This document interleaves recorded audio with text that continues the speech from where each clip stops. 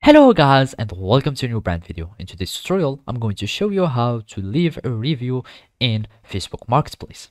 So now, the first thing that you will need to do is to open your web browser. Either it was Mozilla Firefox, Microsoft Edge, or Google Chrome, or any web browser. After that, you will need to go to facebook.com in the URL and click enter.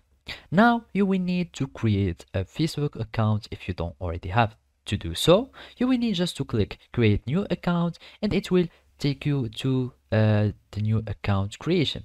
So basically all you need to do is to fill in all this information and then you will click on sign up. After that, you will have your Facebook account that will be created successfully. Then all you need to do is to go again to facebook.com and then you will add your account, or you are going to log in to your account. So basically you click on login after you fill in your email and password and it will take you to your account. And now the last thing to do is to go to the marketplace, and now all it remains to do again is to follow these simple steps.